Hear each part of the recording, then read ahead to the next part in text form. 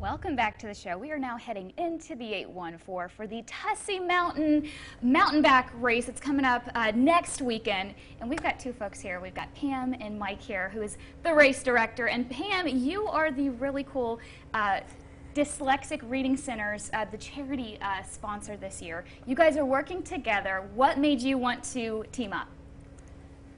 It was on him, actually. Really? Yeah. So this is your 23rd year of doing this race. It is.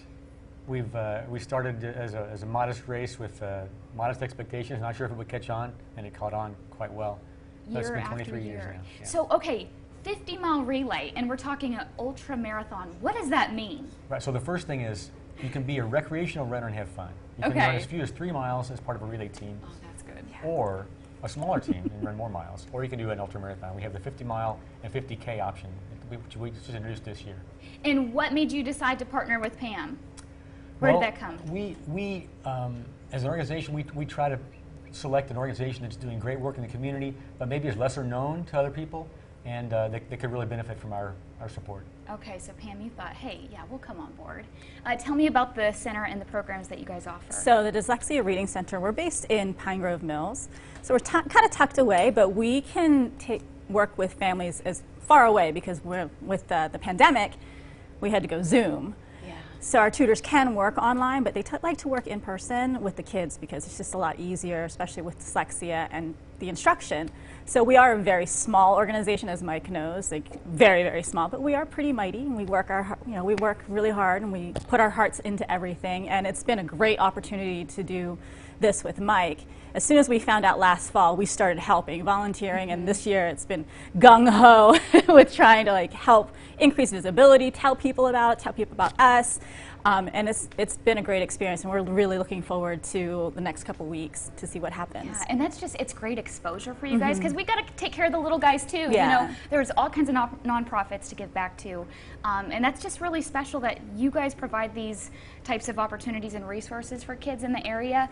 If people are interested, how do they kind of come on board if they notice that their child maybe needs some extra help? They just reach out to us. They can check out our website. We're at dyslexiareadingcenter.org.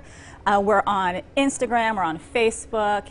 Just reach out and we can see what we can do to help, because we offer tutoring services. We also offer dyslexia advocacy, because some parents don't know how to work with the schools to get services from the schools, or they're just not sure of where to start. It can be a very overwhelming experience, and I've talked to a lot of the parents, and you can hear the frustration and the confusion, and they just want help for their child. So that's what we try to do. What are some signs that people might see when they kind of know, maybe we should give you a call?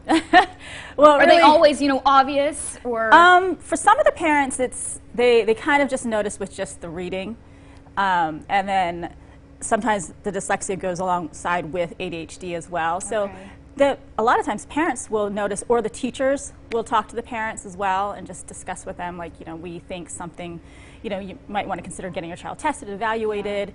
And we've had kids come in as young as 6. Really? Yeah, and then we've also worked with adults. Okay. We had a master's student, like a grad student, come in and work with one of our tutors for about a year, because they didn't know that they have dyslexia. So it's definitely something that they can reach out to us for, and we'll work with them the best we can. That's wonderful. Yeah, I'm sure you were so excited when Mike called you up, I'm sure. Tell us what this ultramarathon is, and so you're saying also any age can participate? Absolutely. We have a team of old men of the mountains, they're called. Their team captain is 102 years old. Oh my goodness. Running. That's right. And we have a 17-year-old from Johnstown who is running the 50-miler for the 3rd time. She is a soccer player, not even a cross-country runner. Although she joined the cross-country team this year. That's incredible. Why do you think events like these are important for the State College area? I think it's a great way to showcase the beautiful venue of Rothrock State Forest. It's a great place to have an adventure time with your friends and family. The foliage is wonderful in October. Cooler temperatures, it's just a great time to be out there. And people from the area are just discovering Rothrock for the first time, who've been here for years sometimes. That's amazing. If people want to sign up or register, what's the best way to do it? They can go to our website. There's a registration button right there on the homepage, TusseymOUnTaiNBACK.com. They can also volunteer. There's a volunteer page. We have 12 aid stations where we need help on race day, October 16th. And they can also make a donation directly to the Dyslexia Reading Center, either at their website or at ours. And they can also come out and cheer. So whether you're a runner or not, you can still give back and help. Yeah. Absolutely. Very cool. Yeah. Anything else we should mention? They could sponsor. We are looking for sponsors. Yes. We came out with an idea to make sponsorship a little more accessible. So people can sponsor a porta potty, or they can sponsor an aid station. You know, porta potties and aid stations are very essential to the runners. Obviously, the porta potty for reasons, you know.